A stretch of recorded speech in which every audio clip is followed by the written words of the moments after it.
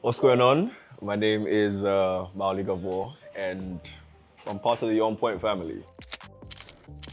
Let me give you a bit of history about Onpoint and the whole, I guess, brand and idea. So funny story, the very first time that I heard about the brand Onpoint, I hadn't seen any of their outfits. I met George through a friend, Uti actually. And he just told me there's a guy who wants to use this name is Onpoint. I'm like, I'm thinking, what kind of a name is Onpoint? Let me not even lie. I'm like, why would you call your outfit Onpoint clothing?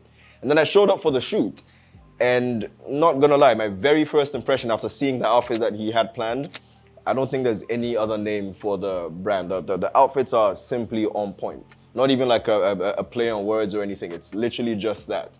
From everything, from comfort to innovation to culture to everything, he has everything just ticked like that, like that, like that. There's a lot of brands out there, a lot of people who do amazing outfits and everything. It might look amazing, it might not be comfortable, or it might be comfortable, it just doesn't look amazing, or it might look amazing and be comfortable, it's not very culturally relevant.